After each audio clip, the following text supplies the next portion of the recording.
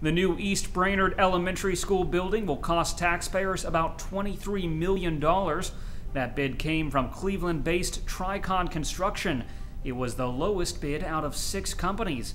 And even though Tricon's bid was $2 million lower than every other bidder, school officials say the company has done good work before and they're comfortable with the amount. The new school will be built on the site of the old David Brainerd private school and will have capacity for 1,100 students.